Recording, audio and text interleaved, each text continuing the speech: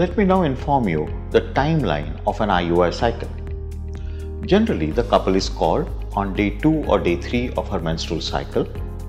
We do a baseline scan to find out how is the uterus, is the lining of the endometrium thin, and are the ovaries quiet. What we mean by that is that the ovary should not be having any egg beyond 10 mm size. Once we confirm the quiescence, a prescription is given with medicines as well as injections, and the schedule of injection is informed to the lady. Generally, the injection will be given on 3rd, 4th, 5th, 6th, 7th, 8th day, and she will be called back for a sonography on day 9 or day 10 of her menstrual cycle.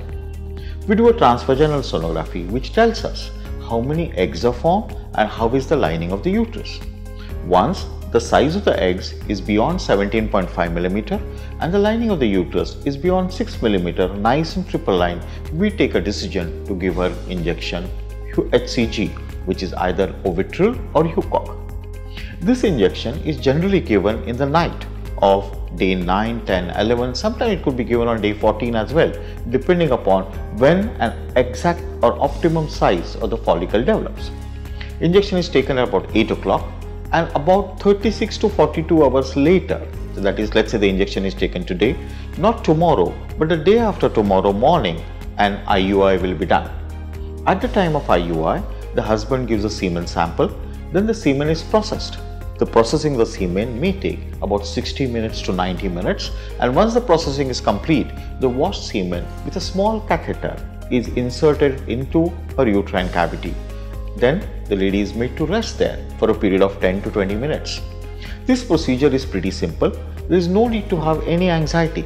This procedure does not involve any cuts or any abdominal surgeries. This does not require admission to the hospital.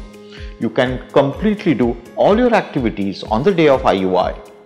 If the couple is very busy and the husband is not able to stay back till the procedure of IUI is over, he can give the sample and go away for his work, and wife can complete the procedure in about next 1 to 1.5 hours. We completely have an electronic witnessing system and a physical double witnessing system placed in our hospital so that no sample mixing is ever possible. So if you need any further information, watch our videos and also visit us at the following address. Thank you.